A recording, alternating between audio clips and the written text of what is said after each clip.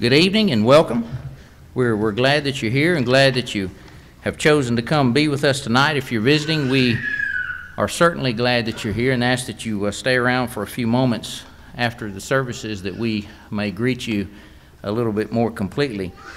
Also, if you're visiting, you'll see on the seat back in front of you a visitor's card, and if you'll take a moment to fill that out and pass it to the center aisles, the ushers will be by in just a few moments. We ask you to come to our next time of service, which will be a midweek Bible study, and that'll be at 7 o'clock. And just as a reminder to everyone, the auditorium classes will meet back in the fellowship hall, and then when you get out of your individual classes, be sure to go into the fellowship hall for the end actions of Wednesday night. And hopefully everything will be good to go for Sunday morning. A little bit of an update for the Kilpatrick family. As we mentioned earlier, our sympathies extend to them. He had a heart attack yesterday and passed away last night. He was the father of Stan. We have a little bit more information. Visitation will be tomorrow evening from 6 to 8 at Spry, 6 to 8 at Spry, and then the funeral will be Tuesday at 2 o'clock, and that'll be at the Lincoln Church of Christ on Meridian Street. So Spry tomorrow evening, then 2 o'clock Tuesday, Lincoln Church of Christ on Meridian for the actual funeral. Also, continue to remember those that are on the prayer list. Don't forget to get a prayer list, which is right outside the door to use as a reminder and a contact sheet during the upcoming week. Preteens, don't forget you have an activity tonight right after services. Scrapbook, don't forget you'll have a meeting on March the 19th. 10 a.m. will be a work day. If you have any questions, you can see Sharon Priest on that.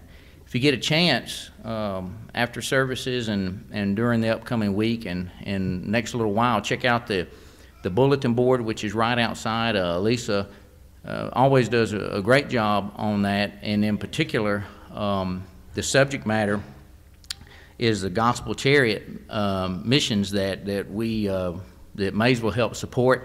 You can get in South Africa. You can get a good update on how that's going, and it's a very well done bulletin board, and you can get a lot of good information on the efforts that Maysville is sponsoring there.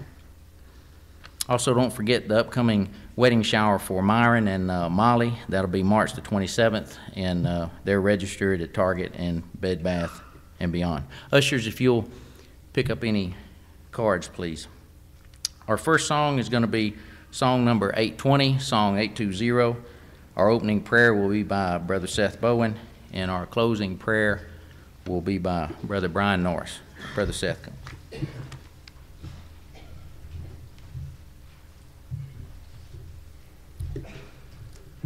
Will you pray with me?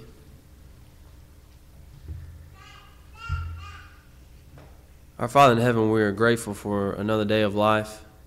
We're grateful for this opportunity tonight to come and worship you. And we pray, Father, that as we enter this hour of worship, that we will put the things of the world in the back of our minds and focus totally on serving you tonight.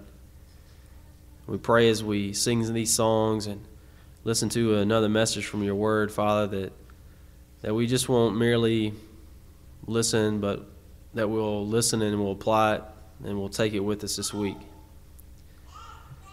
Father, we're thankful for the blessings that you give us in being called your children, and we're thankful for this group here that meets at Maysville. Father, we pray that you would just help us throughout this community and through our efforts throughout the world to proclaim your word, that those souls that are hungry for the gospel will find it, and those around the world can be added to your kingdom. Father, we're thankful for the physical blessings you give us. We're thankful for our health. We're thankful for the wealth that you give us. I'm thankful for just the things above our needs that you give us, Father. And we're so grateful to you for that. Father, there are some on our hearts and our minds that are not doing well with their health, and we pray that you will be with them and comfort them. Father, there are also those that have lost loved ones, and we pray, Father, that you will be with the Kilpatrick family at this time and help them to know that you're there for them and that we're there for them, And Father, help us help us to do anything we can to let them know that we love them and we are there for them as well. Father, we're so grateful for your Son. We know that through him all things are possible, and without him we could do nothing and would be nothing. But we're thankful for his willingness to come to this earth, to live the life that he did, the example that he was, and to ultimately go to the cross for our sins, Father. And we pray, Father, that we just may try to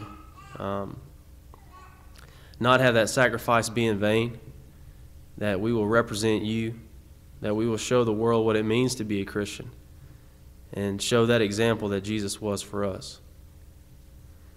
Father, we're so grateful that you're our God and that you allow us to be called your children, and we're thankful for this opportunity to worship you tonight. We pray all these things in Jesus' name. Amen.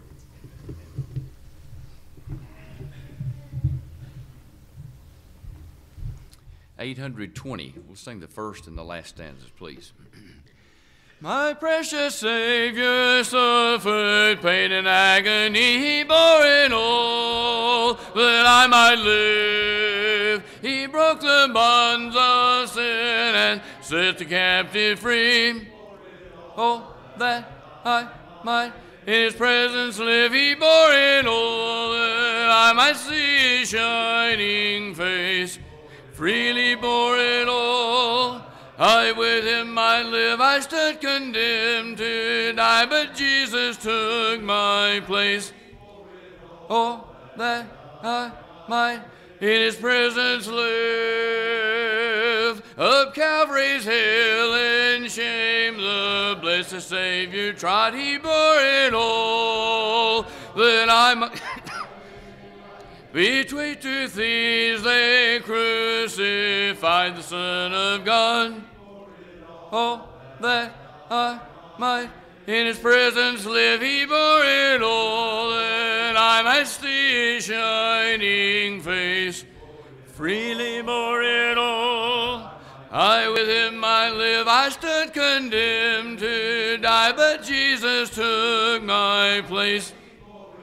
Oh, that I might in his presence live. Very good. 785.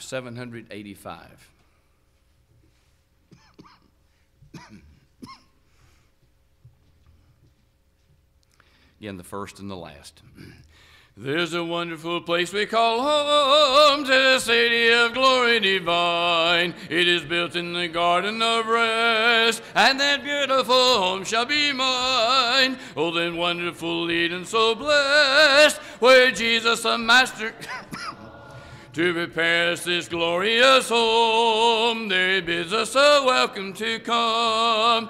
Oh, wonderful city of God, just across in that beautiful clime, where the angels' sweet echo of song in musical cadences chime. Oh, wonderful city of God, by faith in the distance I see. There's a mansion prepared over there, yes, a place in that city for me. When the jewels of Jesus are brought, there to shine in that land of sweet song. What a beautiful, beautiful thought, that I shall be there in that throng. Sweetest peace to my soul it will be, to behold such a glorious sight, where the sun and the moon neither shine, but the glory of God is the light. Oh, wonderful city of God, just across in that beautiful clime, where the angels in musical cadences chime. Oh, wonderful city of God, by faith in the distance I see. There's a mansion prepared over there, yes, a place in that city for me.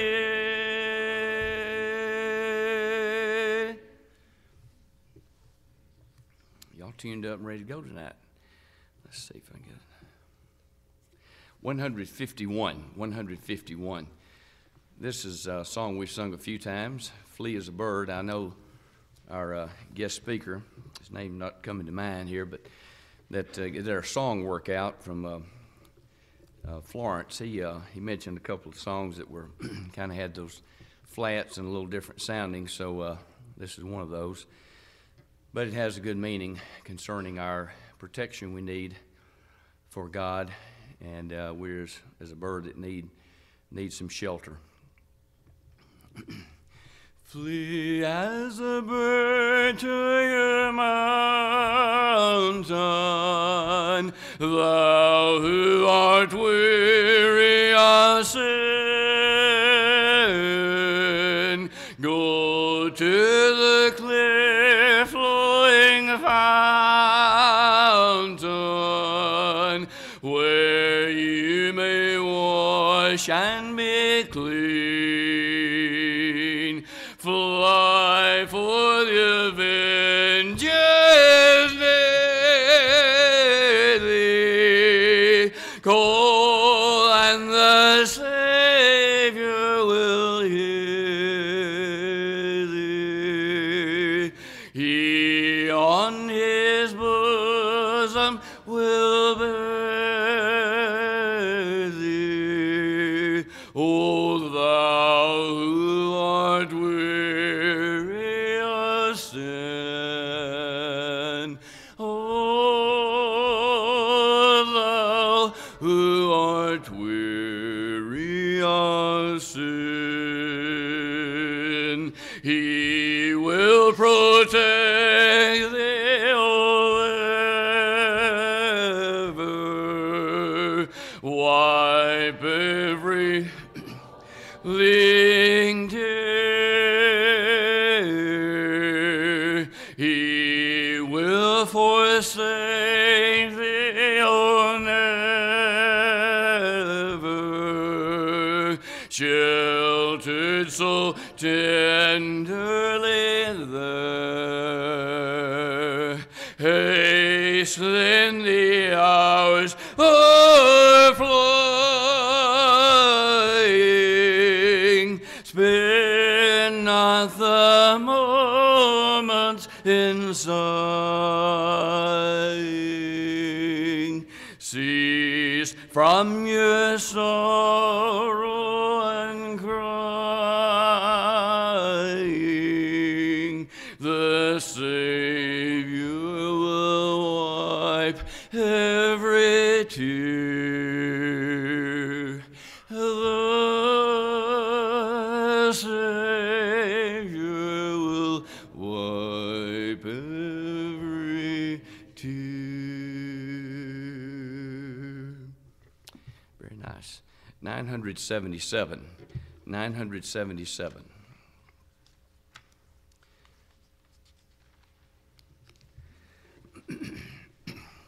Sing all three of these here.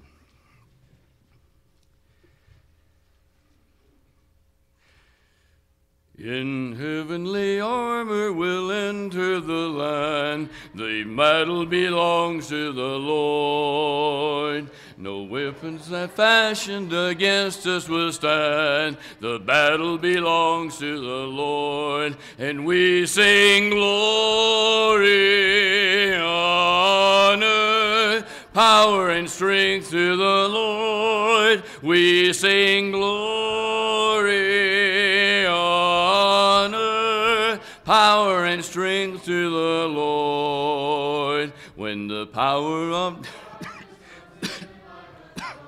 the battle belongs to the Lord. He's raised up a standard, the power of the blood. The battle belongs to the Lord. And we sing glory, honor, power and strength to the Lord. We sing glory, honor, power and strength to the Lord. Lord. When your enemy presses in hand, do not fear. The battle belongs to the Lord. Take courage, my friend, your redemption is near. The battle belongs to the Lord. And we sing glory, honor, power and strength to the Lord. We sing glory, honor, power and strength to the Lord. 881. 881.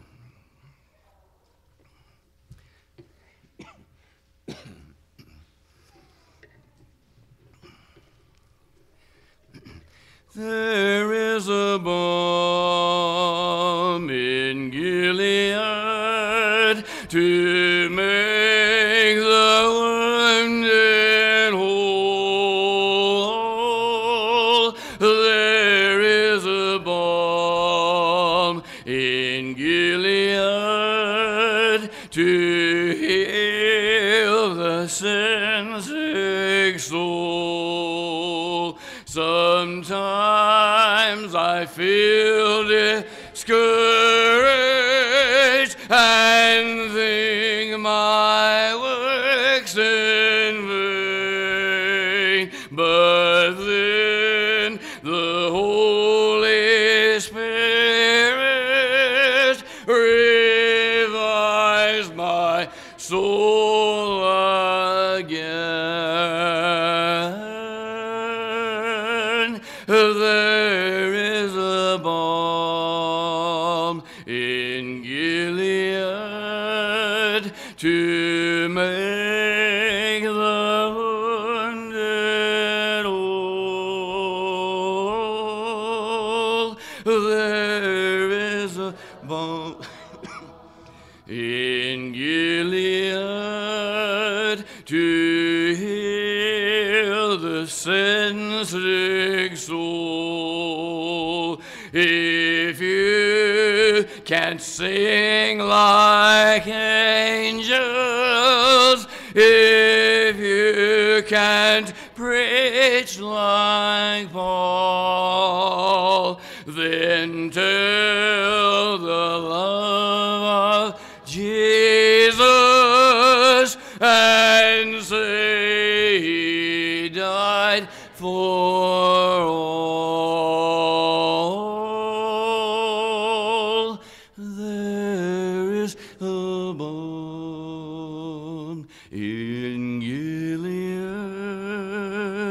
to make the wounded whole.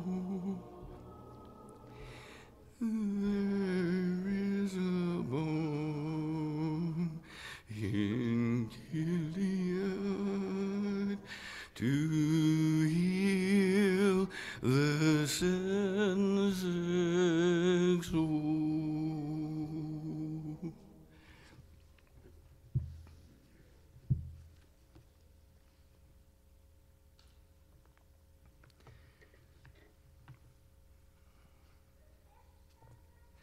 $390 will be our song of invitation, if you'll mark that, please. $390.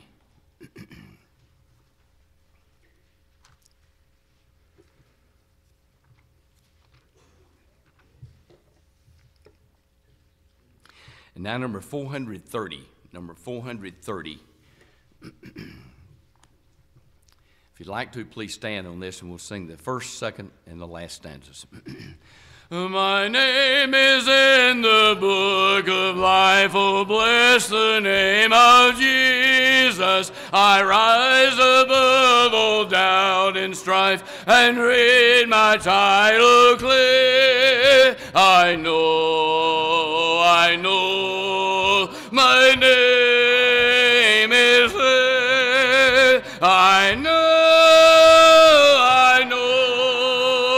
my name is written there. My name once stood with sinners lost and bore a painful record, but by his blood the Savior crossed and placed it on his roll. I know, my name is there. I know, my name is written there. While others climb through worldly strife to carve a name of honor, high up in heaven's book is written there. I know, my name is there. I know, my name is written there. Be seated, please.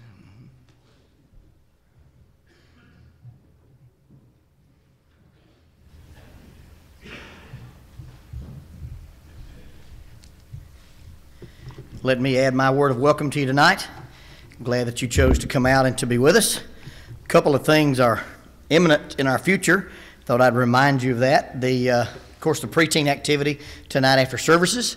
If you have students who are in the preteen program, not yet teenagers, all the way from the little bitty guys up to about the 5th or 6th grade, we're trying to revitalize that program and do a couple of activities a month. For the last 10 years, we've only done one activity a month with those folks, and we've made some adjustments, and we're trying to do 2.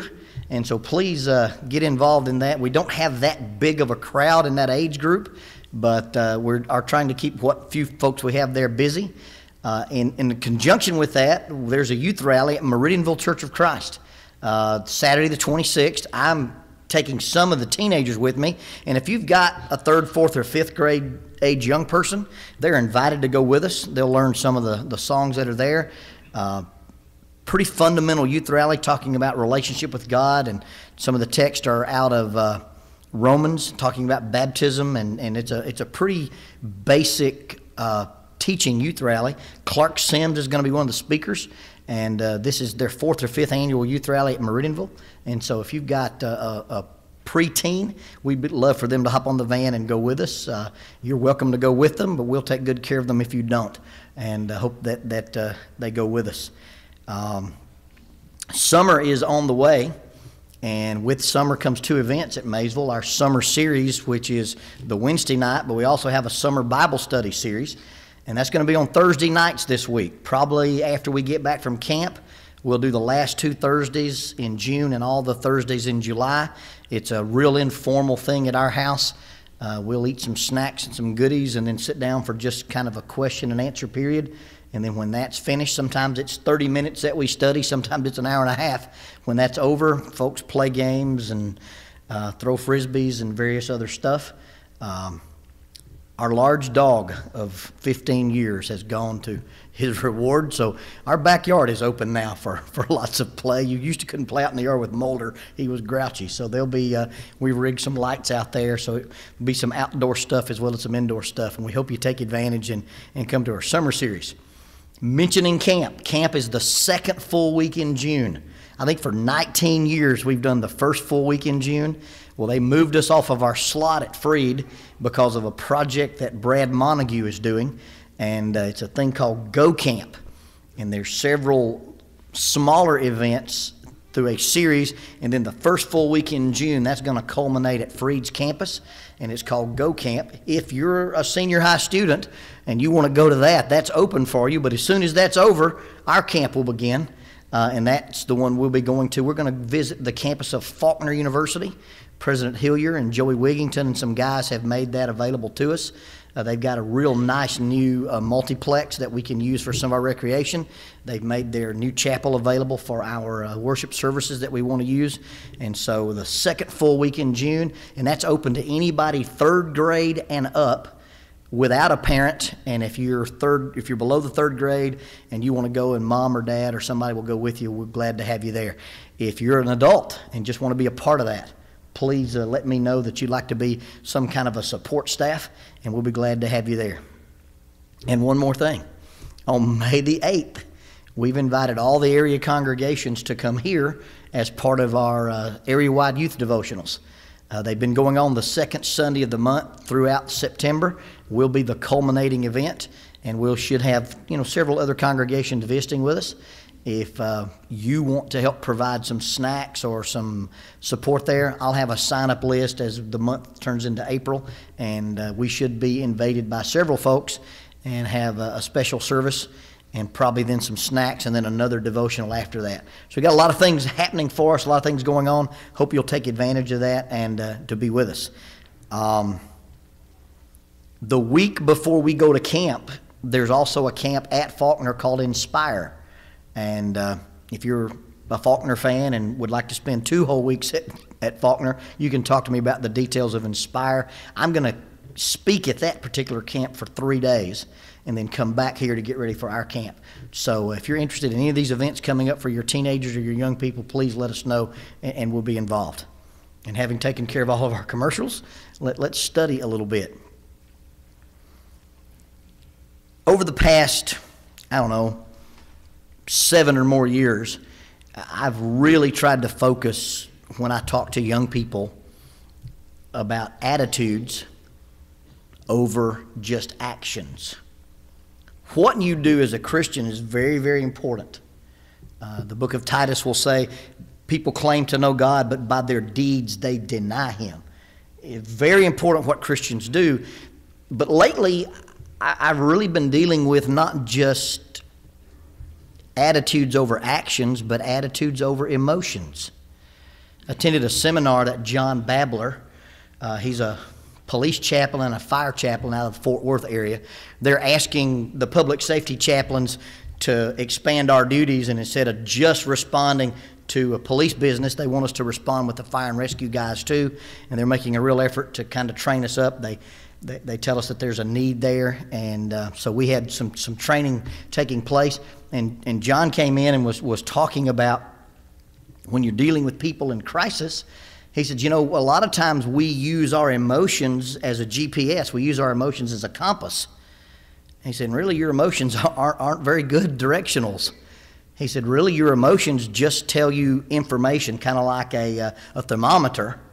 And they should tell you something is going on internally, but you should never use your emotions as a direction finder or that tell you how to go or how to act. And so attitude over emotion is very, very important. And tonight I'd like to just kind of explore that concept and talk about maybe some prerequisite attitudes for Christianity. I remember an old rock song, and I'm really not sure which one it is, but at the beginning there's a lot of noise and there's a guitar riff, and I think it's Eddie Van Halen says, "Funny, I don't feel tardy."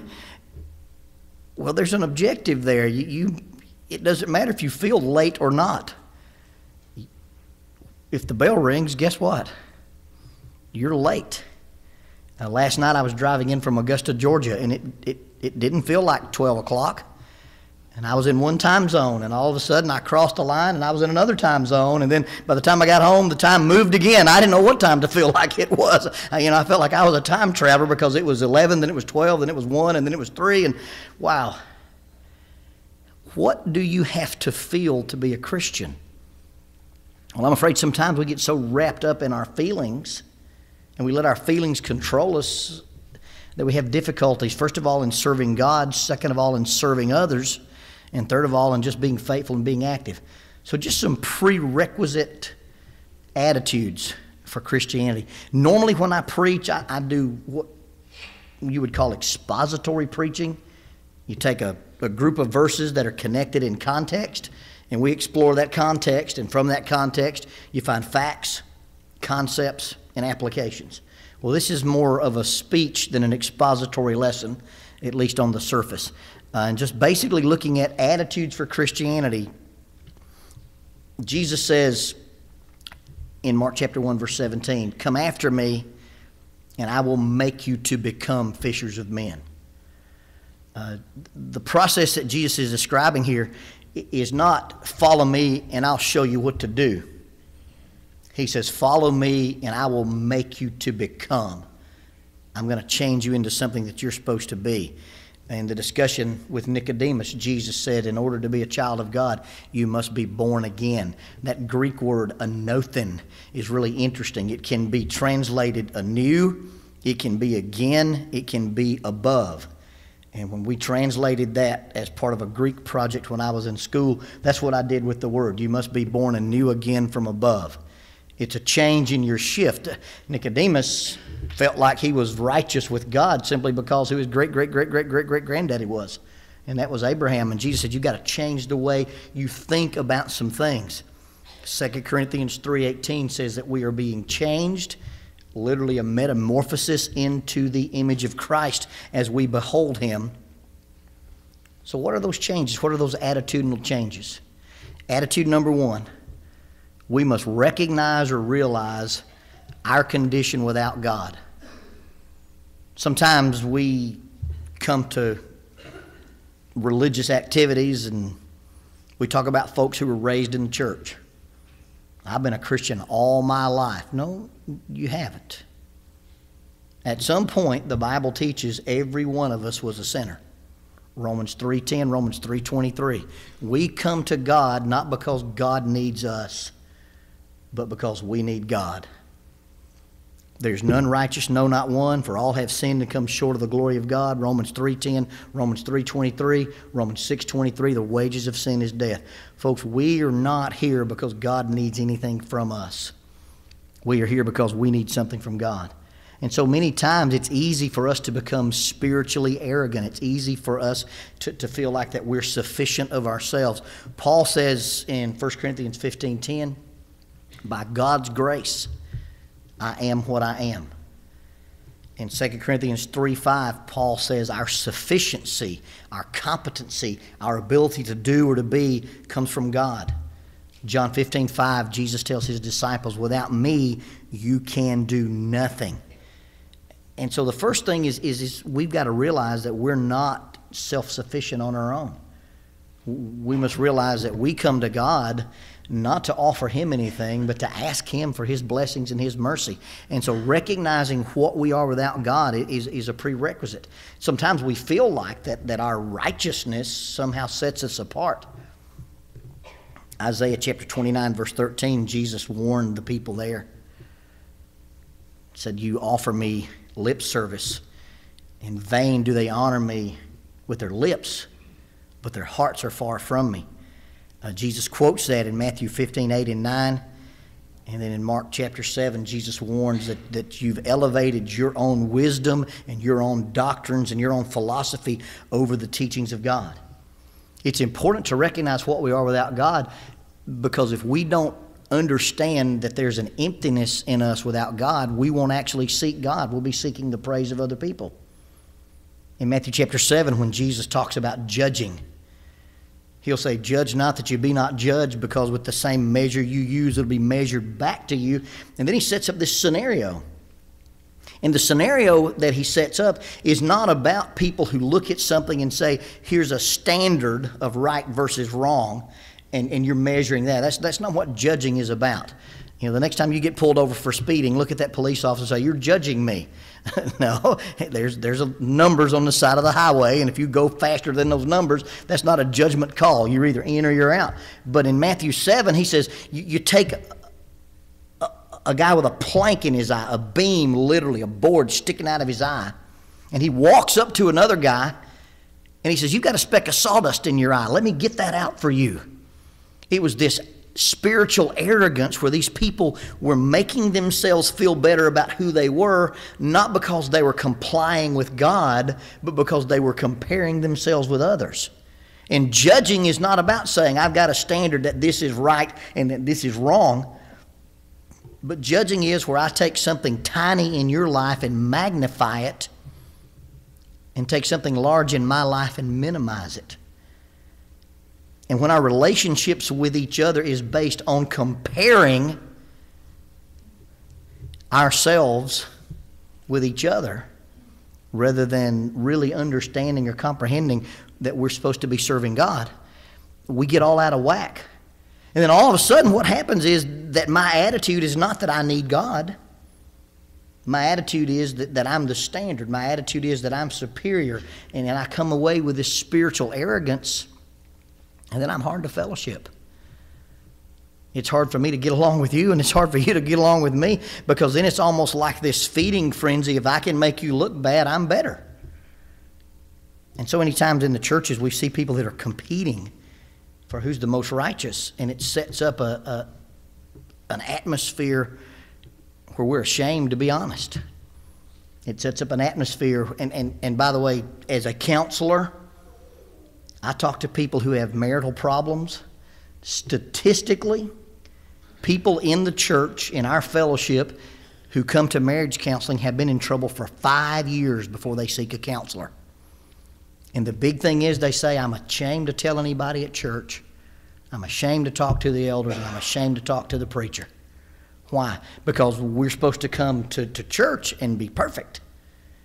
And if we admit that we struggle, if we admit that we have problems, if we admit there's anything going on, then we'll feel like that we're not superior.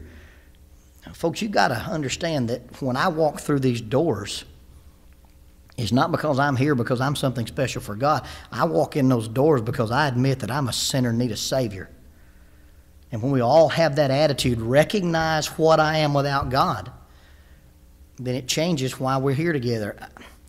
I think it was Brother Allen at Harding said, the object of Christianity is not to proclaim ourselves as the chef.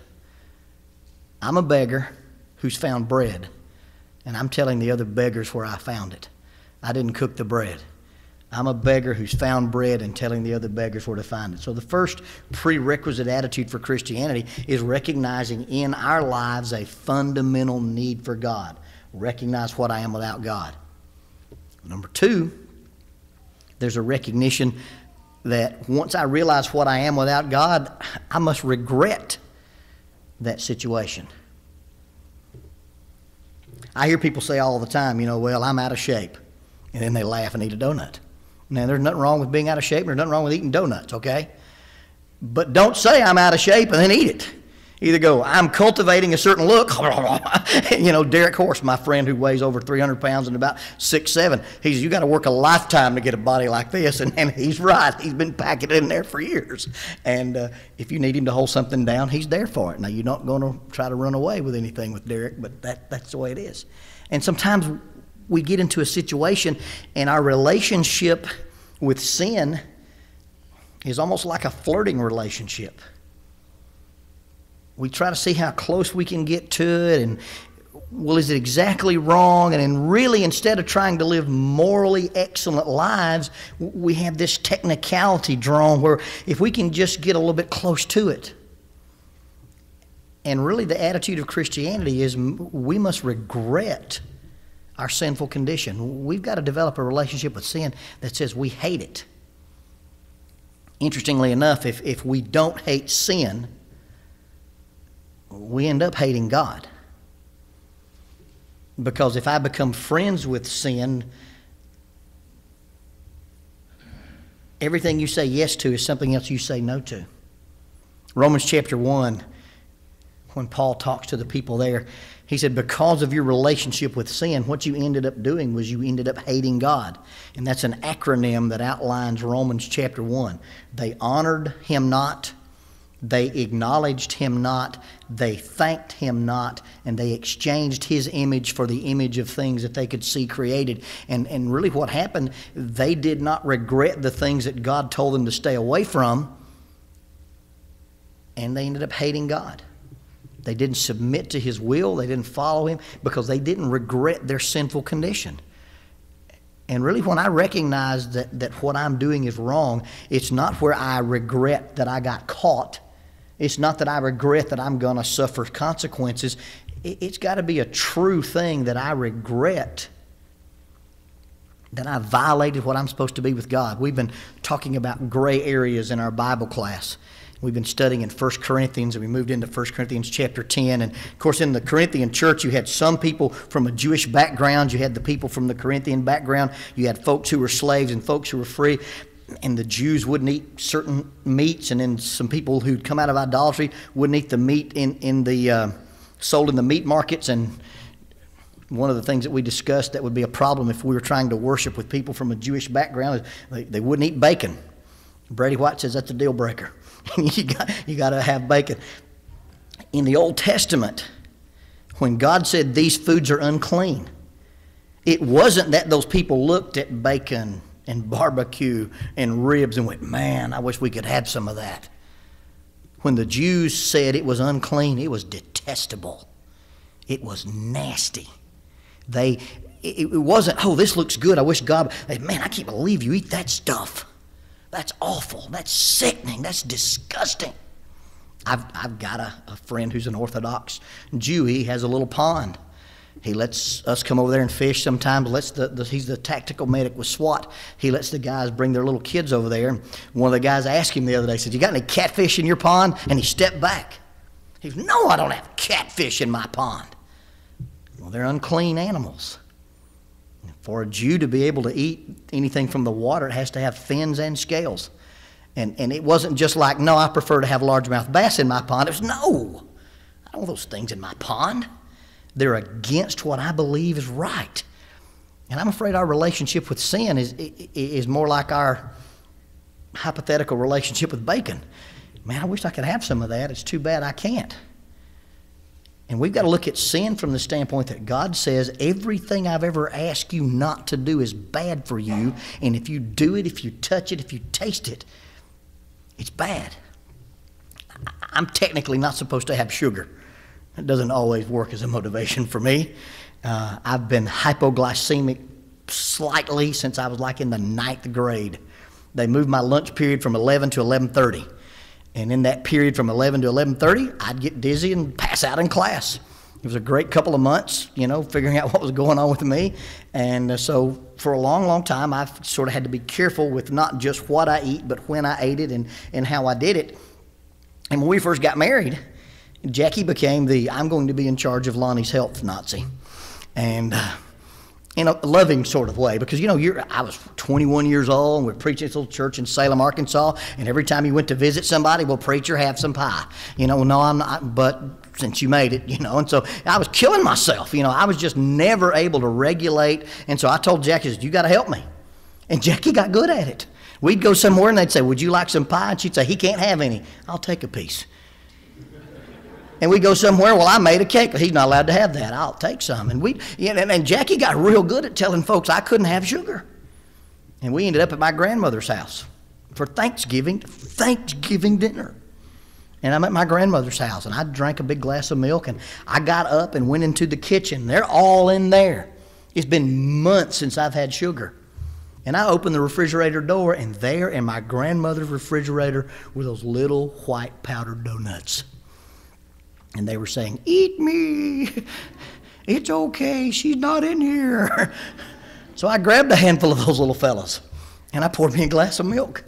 And just as I was about to take a bite of one, I heard somebody get up, and I thought it was the sugar Nazi. So I ate one real fast, kind of like eating an aspirin. And then it settled back down. I said, well, I'll enjoy this next one. And when I turned it around, the entire southern hemisphere of that little donut was covered in green mold. I don't know how long my grandmother had those donuts, but all of a sudden I was penitent from eating those donuts. The donut that was already in there took a chicken leg and slammed it into the ring ropes and then jumped off the top. I was like, oh. But I wasn't sorry that I'd eaten the sugar. I was sorry that I'd gotten caught. I was sorry that I was going to suffer the consequences. When we look at sin, it's not, oh, I'm not supposed to have it, but if nobody's looking, it'll be okay. We've got to look at sin and say, these are the things that God detests. And if I involve myself in them, and really it's, if I don't control my sugar, sugar is poison to me. Now I get by with a little bit of it. I can eat it with protein. I can eat it after a workout. But if I just ate it all the time, and in truth, I really have to view it as poison. Because at some point it'll kill me if I let it get out of control. And so how much poison will you eat? When we start looking at sin and say this is spiritual poison, that God didn't say, hey, it looks good, it tastes good, and you just shouldn't have it because I don't want you to have it. We have to look at it and say, God says to stay away from it because he knows spiritually it will kill us. God told Eve, everything in this garden you can have except one tree. And when you eat it, you'll die. It was beautiful to look at. It was desirous to eat and become like God. But she didn't regret her relationship with that fruit. In fact, what was she doing in the center of the garden staring at the fruit tree? If she had never been near it, she'd have never been tempted. And a prerequisite attitude for Christianity is that I've got to look at the things that God says are sinful, and I must regret them, and I must repent from the fact that I've been involved with those things. Godly sorrow works repentance that leads to salvation that is not to be regretted. And once my attitude is that I recognize what I am without God, that I regret my sinful condition, that I no longer want to be in a place where I'm living counter to God, and I must repent of that and change, once I get those things out of my life, the next attitude is I've got to be obsessed with filling my life up with God. I don't know what your hobby is, but hobbies can be consuming. The guys who play golf, they tell me that it just overtakes you because you can have a great game one day and then one day just be miserable. But that one time, if you ever hit that 250-yard drive, you got to try the rest of your life to hit another one of those. I do that with deer hunting. You're sitting there in those woods and that buck walks out, you want to see another one just like it next year. I know guys who sit around in front of their Xboxes and defend the world from aliens over and over and over again. My desk, my table outside my lobby, covered with climbing magazines. When Troy and I were going to go out west and climb, you know, all I could do with my spare time was look up these routes over there near El Capitan. And we became consumed with what it was we were going to do in the fall last year. Are we consumed with what it is that God wants us to do and be? Or is God an afterthought in our lives? When we get up in the morning, is it what am I going to do for me today, or is it how am I going to serve God today? Submissiveness to God basically means that we give everything we have to God. In Luke chapter 5, the disciples have stayed up all night. They're fishing. You don't spend all night doing things that aren't important to you. Now, they're not necessarily really important, but you don't spend all night doing things that aren't important to you. And on this particular occasion, through a miracle of Jesus, these guys have a miraculous catch of fish. They bring them to the shore. And since this is a miracle, I believe that if what was going on the market was an 18-inch long, 2-pound red snapper, that's what that net was full of. These guys have made their fortune. They've got a net full of miraculous fish that is so huge that they can't even bring it in. And Luke chapter 5 verse 11 says, they forsook all and followed him. They walked away from their dreams, from their goals, from their agenda, and they followed Jesus. And folks, until we're willing to, after realizing what we are without God, regretting and repenting, turn our lives over and become obsessed with following him. There's one of those old preacher stories where you got the farm animals talking about, you know, doing something nice for the farmer. And chicken suggests, well, let's feed the farmer breakfast. And the pig says to the chicken, for you, that's involvement. For me, that's commitment. And I guess that's what we're talking about, is commitment, being submissive to God and saying, I'm willing to turn over everything I have. I've left everything to follow you. Paul says in Philippians, everything I thought was important, all my pedigree in Judaism, all the things that I would have boasted about, I've counted those things as rubbish in order to follow God. I heard a story a long time ago, and I don't know if it's true or not. But the story's about a little family. They were driving somewhere, and they were in a car accident. And the mom was pretty severely hurt. And so they've got to do some work on her, and they need to blood type, and they need to have some blood given. And the only person matching her is their little girl. And so the doctors and nurses come out and they say, we need to take some of your blood and give it to your mom. And the little girl says, okay. And so they, hook her up to the machine and start the things working. And they notice just after a little bit that she's just crying. And the nurse looks at the little girl and says, what is it, sweetheart? And she says, how long will it be? And the nurse says, what do you mean, how long will it be? She says, well, how long will it be till I die? You're taking my blood. I said, we're not taking it all, sweetie, just some. And this little girl in her innocence said, I'll give everything I have to my mom. I'll give it all so she can live. Is your relationship with God that? How long will it be till I die?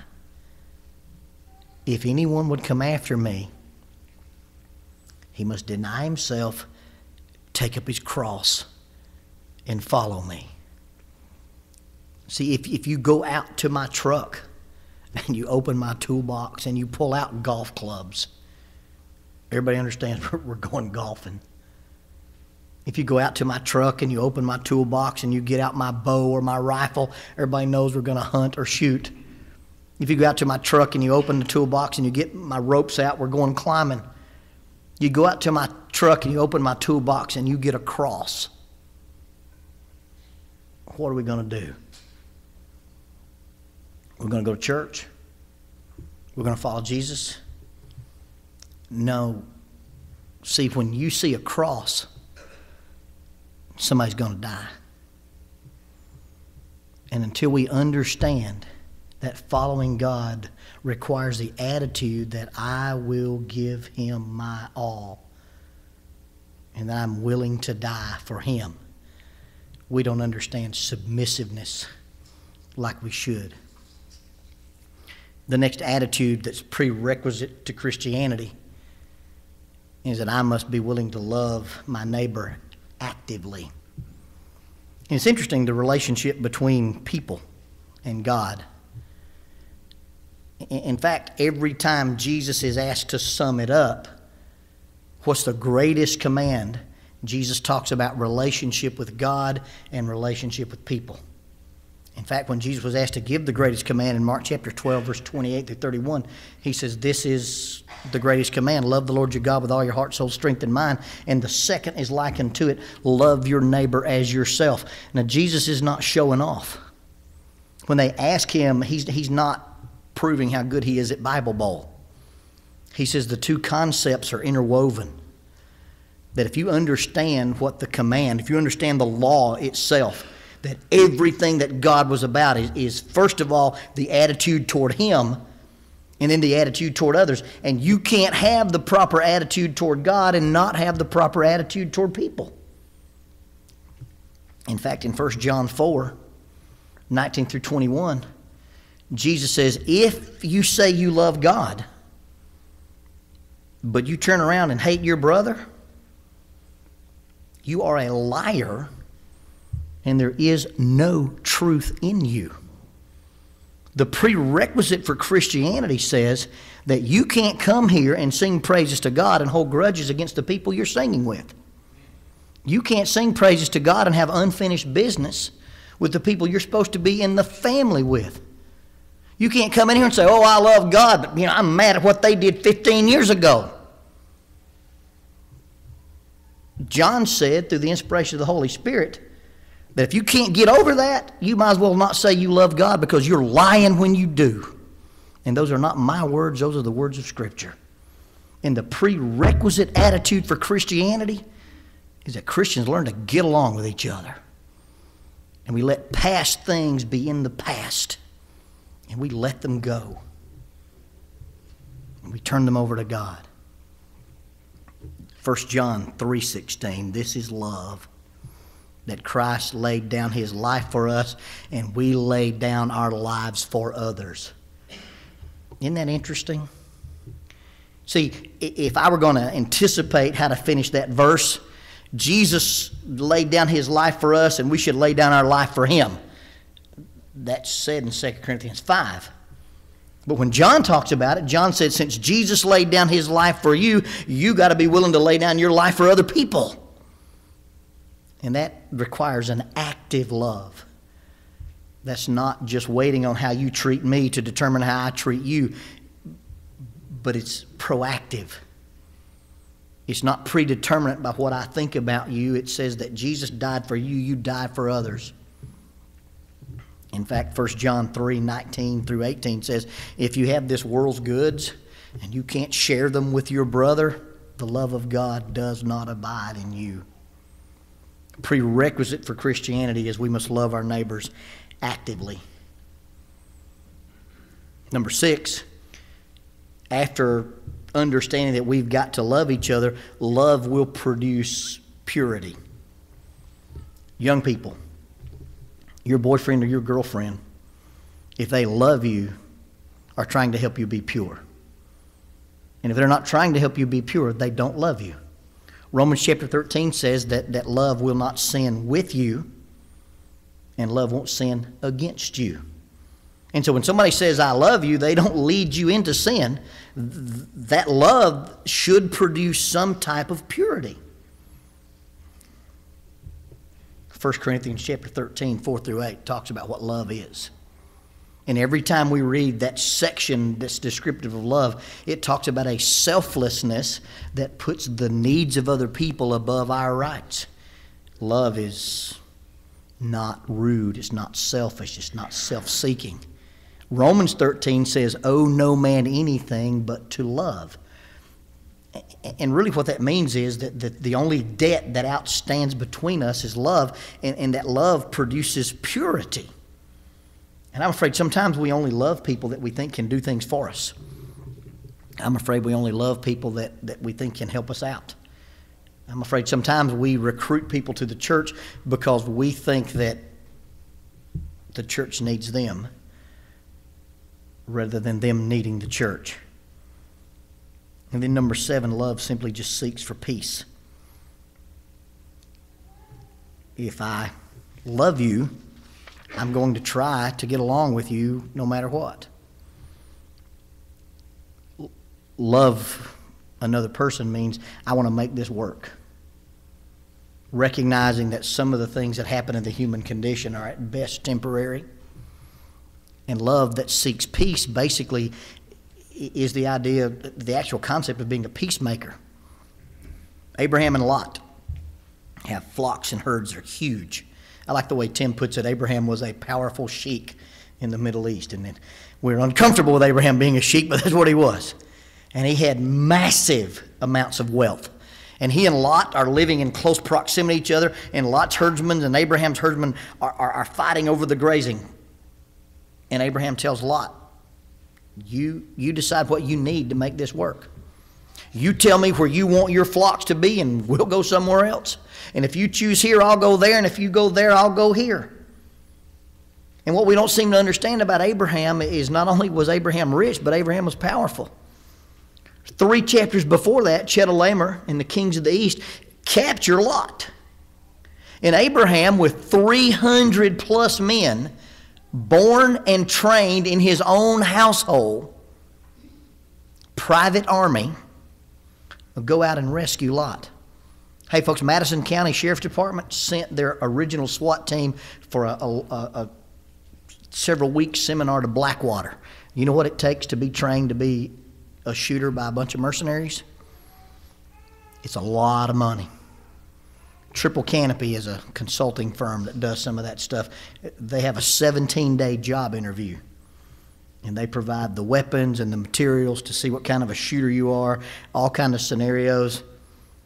And they're training people one at a time. Abraham had a 300-plus member army that was privately trained in his household.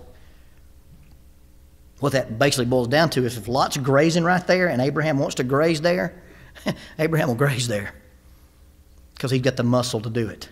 This is not that Abraham let Lot graze there because Abraham was weak or intimidated. Abraham let Lot graze there because Abraham wanted to get along with Lot. Because all Abraham had to say was, you know what, we're going to take this as our grazing. And those 300 armed men would make sure it happened. But instead of using his muscle, instead of using his might, instead of using his power, Abraham simply said, I'll do what it takes to make this situation work. And he let Lot have it.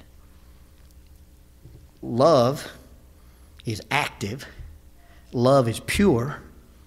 And love tries to produce peace. And then the last one, when all else fails, love doesn't. In 1 Corinthians 13, 4 through 8, that's how we get into the end of the discussion with love. Love never fails. I think probably the word that would best describe that attitude is we have an attitude of patience. We have an attitude of endurance. That no matter what you do, I've got to decide to do what's right as long as it takes. In fact, Joe Beam and I guess theologically Joe and I aren't on the same page all the time, but in relationship counseling, he runs a program called Relationship 911. Talks about people getting along, and his theory is you do what it takes to make it work as long as it takes to make it work. And the attitude is, if this thing falls apart, it'll be because you made it, not because of me. And I'll make any change, I'll make any concession, I'll do what it takes to make our relationship work. The biblical concept for that is long-suffering. The biblical concept for that is endurance. We use the word patience, but really when we use patience, I'm afraid it makes us click onto a filter where we think of in different terms. The real word for patience in the Greek is the ability to endure pain. And our relationships with each other is really not predicated on your ability to do what's right. It's on my ability to deal with it when you don't. That a good relationship with the church and a good relationship with the church's people is not expecting the church's people to do right all the time, but my ability to deal with it when you don't. My relationship with Jackie is not based on my ability to be a perfect husband. Ask her mother. My relationship with Jackie is based on her ability to deal with me when I'm not. And without saying anything bad about my wife, it's not about her ability to be a perfect wife. It's my ability to deal with it when she's not. And she's got an attitude that says, when we got married, we'll stay married. There's not a get-out clause. And no matter what he does, no matter what he says, no matter how irritating he is, I'll deal with it. That's how you make relationships work. Attitudes that are prerequisite for Christianity. There's a poem that kind of sums up these attitudes. You may recognize it. God blesses people who depend only on Him. They belong to the kingdom of heaven. God blesses people who grieve. They will find comfort. God blesses people who are humble. The earth will belong to them. God blesses those people who want to obey Him more than they want to eat or drink. They will be given what they want. God blesses those people who are merciful. They'll be treated with mercy. God blesses those people whose hearts are pure. They will see Him. God blesses those people who make peace. They'll be called His children. God blesses those people who are treated badly for doing right. They belong to the kingdom of heaven. Folks, you recognize that poem is a modern speech paraphrase of the Beatitudes. See, the attitudes that are prerequisite for Christianity come directly from Matthew chapter 5. Blessed are the poor in spirit. Recognize what I am without God. Blessed are those who mourn. Regret what I am without God. Blessed are the meek. Be willing to change from my will to God's will. Blessed are those who hunger and thirst after righteousness. I want to be obsessed with trying to be submissive and fulfill what God wants me to do. Blessed are the merciful. Love actively. Blessed are the pure in heart. Love will produce purity. Blessed are the peacemakers, love will produce peace. Blessed are those who are persecuted for righteousness' sake, love will produce endurance. Folks, when Jesus began to talk about the ideal relationship with people and God, he said the prerequisite attitudes are those right there from Matthew chapter 5, 6, and 7, the Sermon on the Mount. And if we want to produce a relationship with each other and a relationship with God, those will be our attitudes. And if those are not our attitudes, we can't have a relationship with each other. And if we don't have a relationship with each other, we might as well go home because we don't have a relationship with God. One of two things needs to be repaired tonight: our relationship with God or our relationship with each other. Some of that can be done publicly, some of that can be done privately. Whatever the case, if you need to repair a relationship, do that tonight while we stand, while we sing. If you are tired of the load of your sin, let Jesus come into your heart. If you desire a new life to begin, let Jesus come into your heart. Just now your doubtings give way. Just now reject him no more. Just now throw open the door. Let Jesus come into your heart. If 'tis for purity now that you sigh, let Jesus come into your heart. Fountains for cleansing are flowing nearby. Let Jesus come into your heart. Just now your doubtings give o'er. Just now reject him no more. Just now throw open the door. Let Jesus come into your heart. If you would join the glad songs of the blessed, let Jesus come into your heart. If you would enter the mansions of rest, let Jesus come into your heart. Just now your doubtings give o'er. Just now reject him no more. Just now throw open the door. Let Jesus come into your heart. Thank you, Lonnie. Our closing song tonight will be 435, 435. We have the Lord's Supper prepared this evening. If you'd like to partake of it, you'll make your way now to the foyer. You'll be shown where you can be served. We'll have our prayer at the first and second stanzas of this song we'll sing. Let me mention this to you.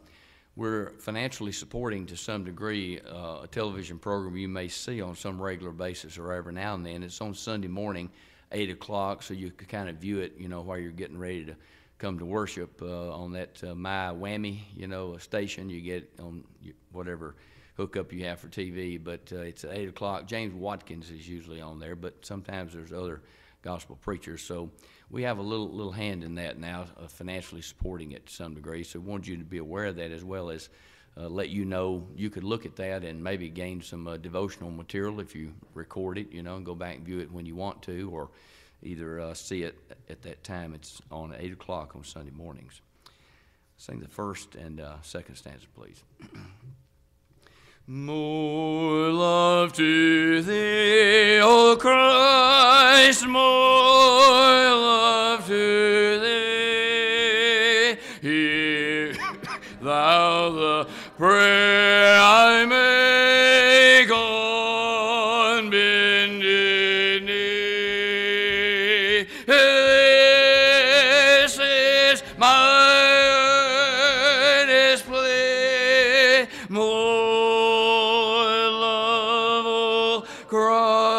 Christ to thee, more love to thee, more love to thee. Once earthly joy I craved, sought peace and rest. Now thee alone I seek. Give what is best. This, oh, my prayer shall be more love, O Christ, to thee, more love to thee, more love to thee.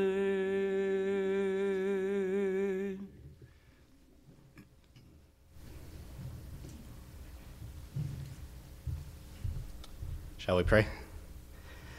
Our loving and great Father in heaven, we thank you so much for the privilege of being called your family. You could have chosen to call us a great many things. You could have called us strangers, for we make ourselves strangers every time we wander from you.